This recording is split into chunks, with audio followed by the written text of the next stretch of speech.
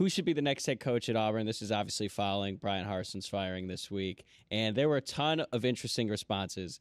But the one that I got most frequently, or the one that I saw most frequently, rather, was Deion Sanders. So let's go to our first response here. This one comes from Hunter Wells Kimball, whose tag is at NFL Future GM. So we got a future GM on the show here who says, I'm personally hoping Coach Primetime gets the call.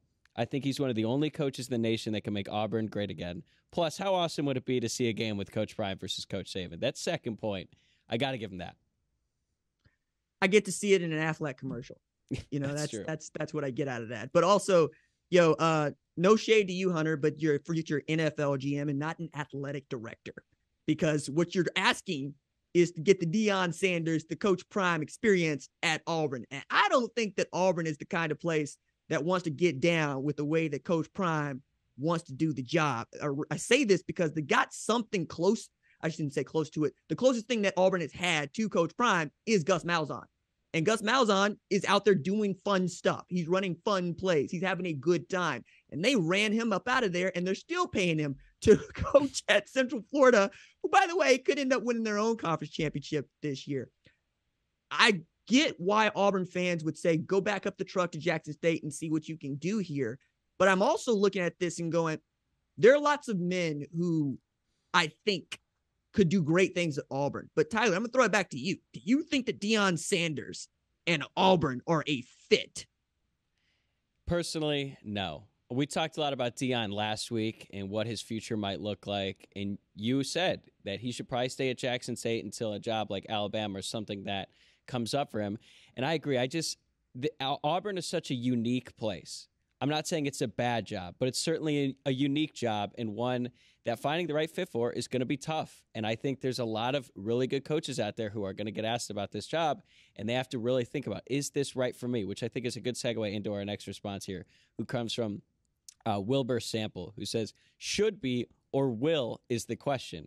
If they could get out of their own way, Lane Kiffin would be their perfect hire, but they can't and won't, so they'll end up with Hugh Freeze, I assume they're referring to there, and the same booster problem that has killed them for the last decade. How do you feel about Lane Kiffin potentially going to Auburn?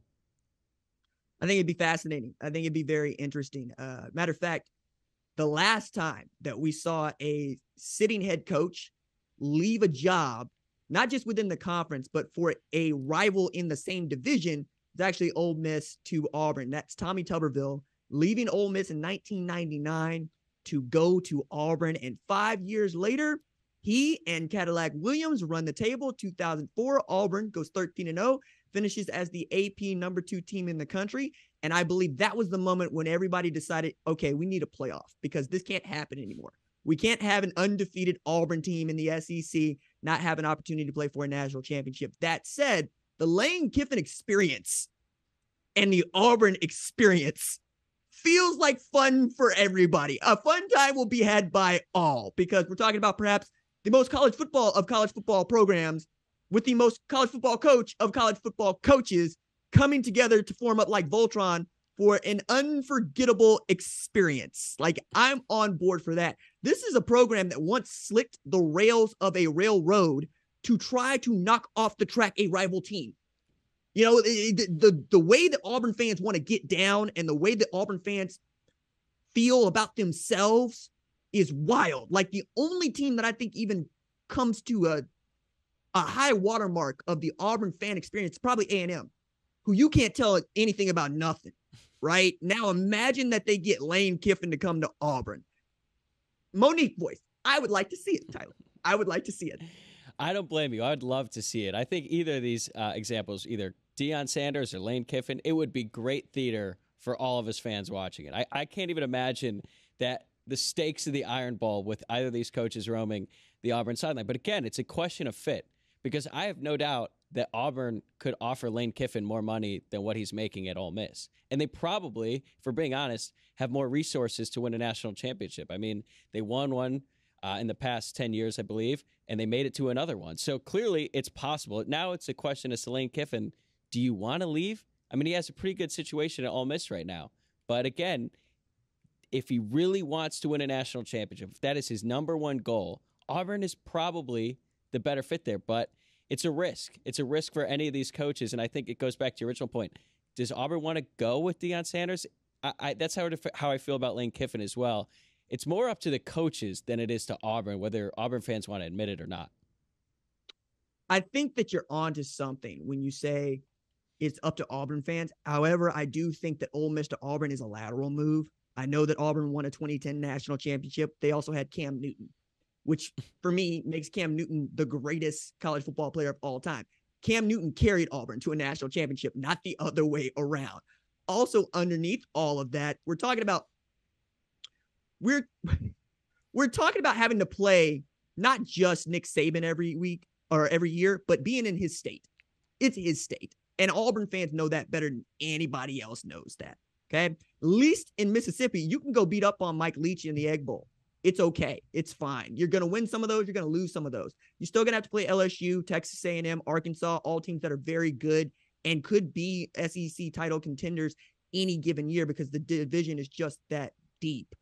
I also want to give a nod to producer Kat, who I'm just going to go ahead and continue to mention is a Tennessee alumna who makes the point that, we're talking about a program that's giving away $55,000 a day in buyouts presently to Brian Harsin, to Gus Malzahn. It's ridiculous what they're able to do over there. So you talk about having resources. I mean, sure, if those resources aren't tied up and being given to dudes that don't coach at Auburn, yeah, you've got the resources. But if you're going to pay, my goodness, $55,000 a day to two dudes to not coach your football team and to coach other football teams, I don't see how you can tell another coach you're setting him up to succeed with that kind of math being doled out to the last two dudes that took on the head coaching job at Auburn. Hey, the best job in the world is a fired football coach. That's all I got to say. I move on to the next two responses. We'll go pretty quick with these because I thought they were interesting, but they're a little bit off the beaten path. First one comes from Jacob Bauer, who says, Brian Hartline. This one I did a double take when I saw it, but we've talked about Brian Hartline at length on the show, and I know you think really highly of him as a coach. I do. I think the world of Brian Hartline as a coach. I mean, you look at what he's been able to do at Ohio State as the wide receiver coach, and I dare say it is unprecedented. And the reason I put it that way is there's really no wide receiver tradition outside of Paul Warfield, Chris Carter, David Boston, and then you get into the Terry McLaurins, the Santonio Holmeses of the world. But we took it back to 2007, the last time that Ohio State had a first-round draft pick in the NFL draft until Garrett Wilson, Chris Olave did it just last year. And when you think about what Ohio State has been in college football as a whole, it's been running the football. They want to run the football. They want to play defense. They have Heisman winners that play tailback. Like the only guy to win it twice played tailback at Ohio State. So for you get a guy like Brian Hartline who immediately hits the ground running and recruits his behind off 5-star after 5-star and then develops them into first-round draft picks, I mean, you could do a whole hell of a lot worse than asking Brian Hartline to be your next head coach. However, I think the Auburn job is beneath him. I honestly believe being the Ohio State wide receiver coach right now, with the guys he has right now, the head coach he has, the play calling they have, the kind of play they have on both sides of the ball, you want to leave all that to go and rebuild a place that is going to bounce you just as soon as it doesn't look like it's going well? Like, I can't do that to Brian Hartline. Gus Malzahn beaten Nick Saban and they fired him for it. Like, I don't see that as a great way to say, hey, Brian Hartline, please take your first pass at being a Power 5 head coach in Nick Saban's state at the program that is under Nick Saban's thumb. It's just not a great way to do business. Now, again, not shade to Brian Hartline as much as it is to Auburn. Does that make sense, Tyler?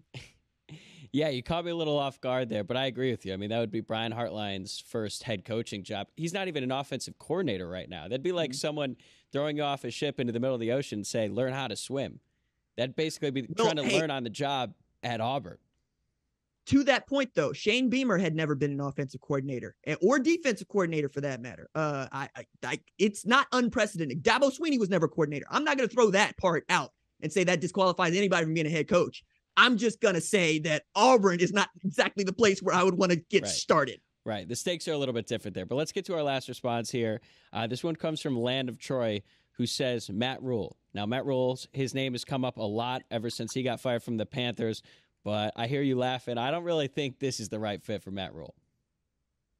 I'm laughing about people wanting a man who's making $40+ million for the next 2 years to sit on his couch to coach their crappy football team. Like, I just don't understand. I mean, you just said it like 5 minutes ago. The best job in America is an unemployed and just fired head coach in college football.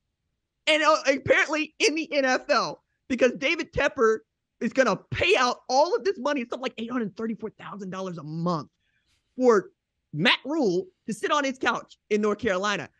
I don't think that I want to go back to working that quickly, right? I want to wait for that money to stop coming in before I even think about wanting to get another job. And even then, $40 million?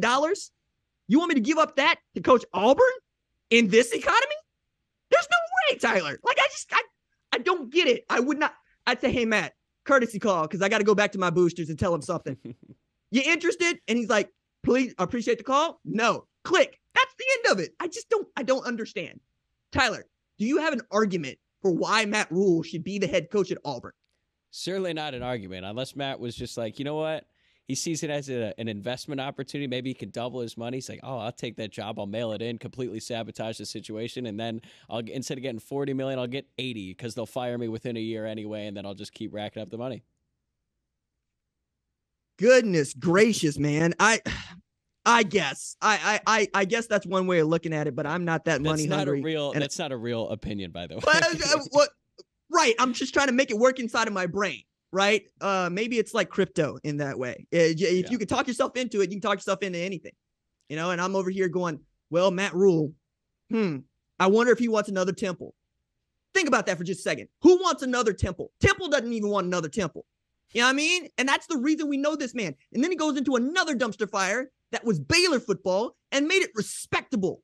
I got to believe those are the hardest jobs in the world to get respect from. And then you get your Yankees job because that man did want to get back to the NFL and be a head coach in the NFL, and they fire you for it. I got better things to do, like cut my lawn, like water the grass, like find out if my grandkids are cool. You know, like, y'all want to build race cars? Again, maybe I'm just projecting here.